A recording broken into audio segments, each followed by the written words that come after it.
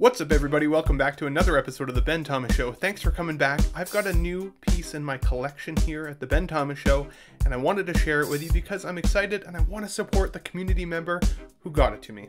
It's Renz Tolentino art. So stick around. If you guys like the video, hit the like button, smash the subscribe if you're new to the channel, and let's get into it.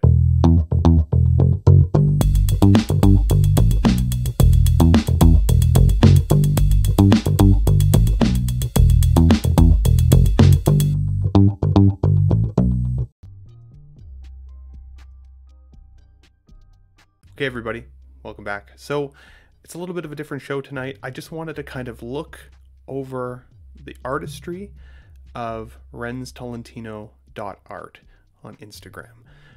Like I said, I just picked up this particular print. Now, he did a print limited run, which was pretty cool. I don't normally buy art, but when I saw this get posted on Instagram, and I see Renz in the community of Hot Toys collectors and collectors in general all the time, supporting channels, supporting YouTube streamers.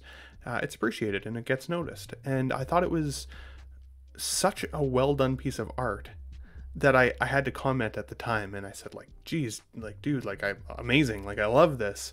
And he was like, well, like, you know, if you want, I can put one aside for you.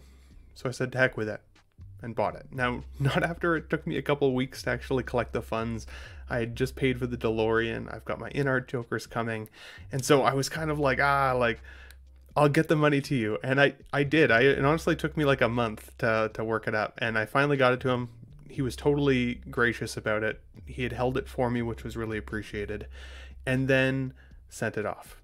So I just got it in my collection, and I gotta say, I love it. I will show you a picture of it kind of in my collection room here shortly, but I did want to highlight the Instagram page because, you know, the artwork is extremely impressive.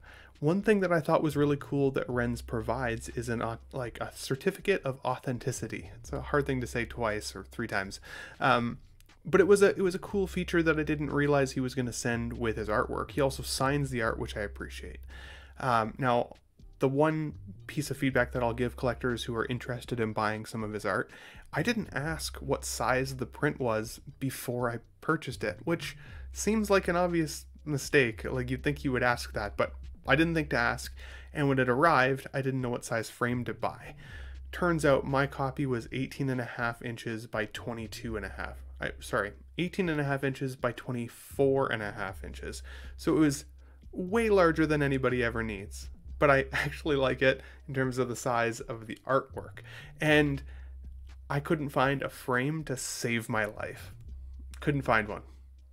So I ended up having to cut a piece of the actual frame itself out so that I could fit it in.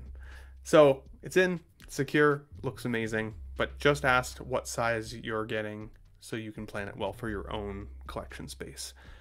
Thankfully, I'm very happy with the artwork, so not to worry there. But like, check this out. If you guys haven't seen Renz's artwork, some of it is just, I mean, all of it is absolutely amazing. It's beyond anything that I could ever dream of drawing myself. Nobody wants me to draw a picture for them. But yeah, no, this is pretty cool. We got Namor. And I like that you get a chance to see some of the artistry that goes into it, like how the design starts and kind of where he brings it through. It's pretty cool. And he seems to get artwork done, it looks like within about a week of starting it. So that's pretty impressive. I mean, like, look at the Queen Ramonda here. Like, this is crazy, crazy work.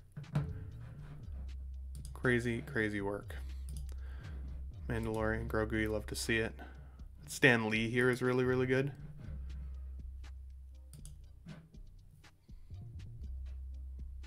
Yeah.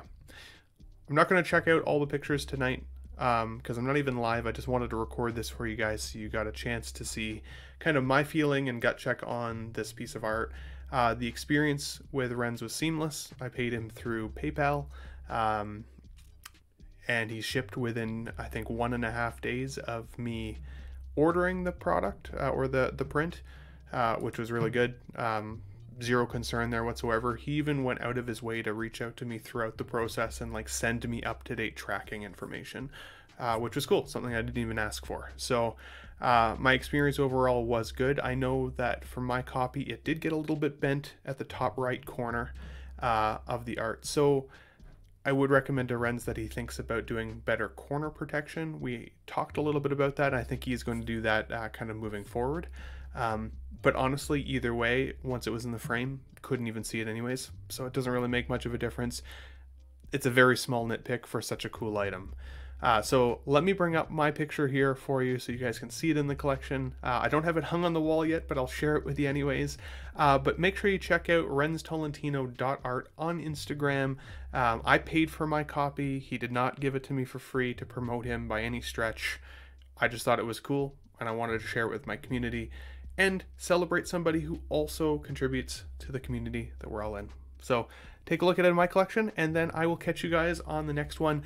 Just a reminder to everybody, this week I'll have my Let's Get Nuts stream on Sunday. I'm going to do it an hour later than I did last time. So if you can join live, it would be great to see everybody in the chat. I'm going to have Pete from OFAC on Collecting Weekly there, as well as Hoth's Hometown Hero. Never streamed with him before. I'm excited to have a good conversation, get to know the guy a little bit better, and talk some toys, get a little nuts, and have some fun on a Sunday afternoon. Thanks, everybody.